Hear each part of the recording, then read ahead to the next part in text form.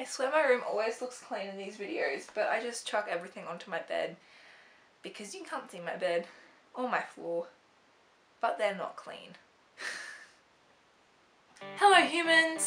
Now, you guys may not know, but I don't like spending lots of money. And when I say I don't like spending lots of money, that's kind of a lie. So my godsend is op shops. Are op shops. So my godsend are op shops. And luckily for me, the church I used to go to has an op shop attached to it, and I'm just like, thank you Jesus, thank you. So today I went to the op shop and I spent $28.50, so I'm gonna show you what I got. Oh my goodness, oh my goodness. Fair warning, most of these are books. Let's do it. First, let us start off with fashion-y kind of things. Yay. First thing I got were these adorable shoes. They were $4. They have a little heel on them and I just love them to pieces. They're so cute. They're kind of like laced up but not at all, and they've got like a little strap at the back and they're kind of a brown, not really leather, maybe leather. Next thing I got was this lovely bag. I actually undid this today and then I was like, oh wait, it just unclipped there, and then you have space. I just love it. I love it so much. The next fashion-y thing I got was this sweater.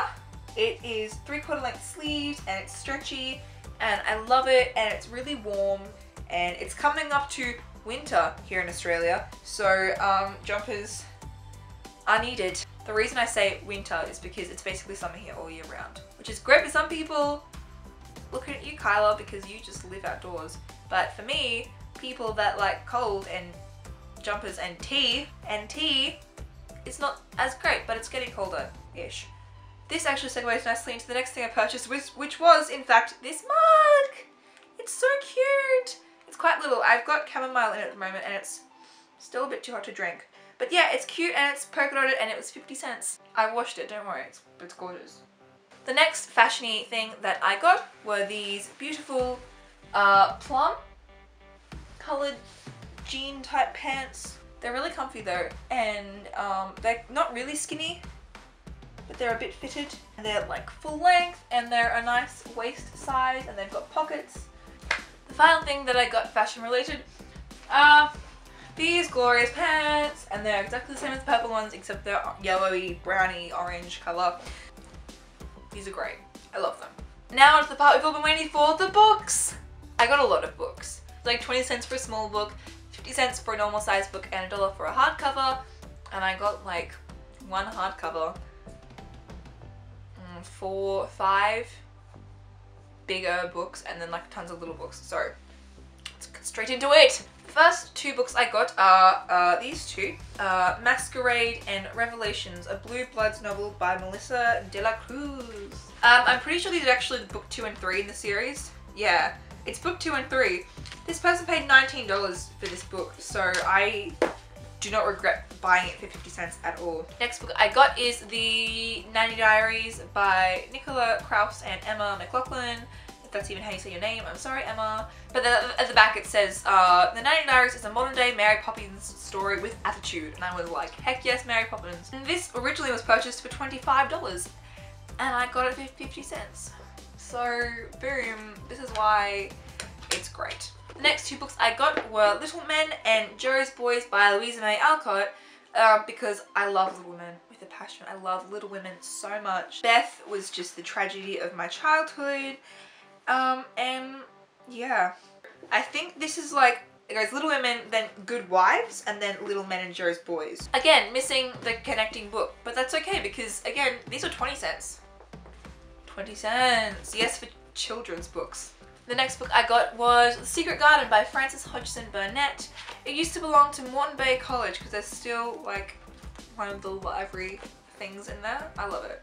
The next book I got is The Wishing Chair Again by Enid Blyton. I love Enid Blyton. I grew up with Enid Blyton because my nana had kept all my mum's old Enid Blyton books when she was a kid, so I read all hers. And I'm pretty sure I have the first Wishing Chair book, but I loved it. Chinky was like, I wanted a Chinky, let's be real. I wanted a Chinky. I was like, come and live with me, child of elven. He's not an elf, he's like a pixie, isn't he? The next set of books I got are 5 Anne of Green Gables books, but they're not Anne of Green Gables, they're kind of just Anne, really. This is book number 2, 3, 4, 5, and 7. And yes, for all of you ignoramuses, there is more than one Anne of Green Gables book.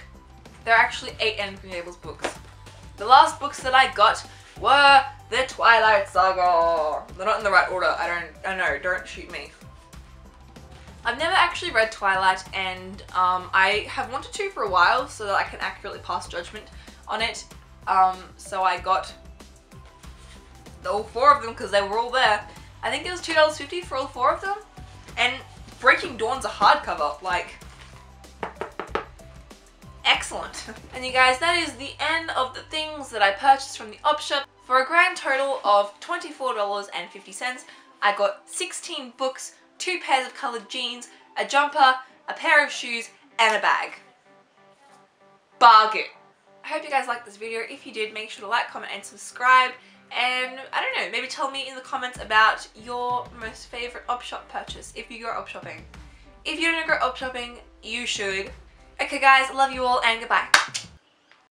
Okay. Before everyone gets angry, I'm sorry. It's not my fault. I was halfway through filming this video when my battery died. So then I waited and the battery was like done, and then I shot the right end of it, and I was editing it just now and it's crap because the lighting is disgusting and this lighting isn't much better.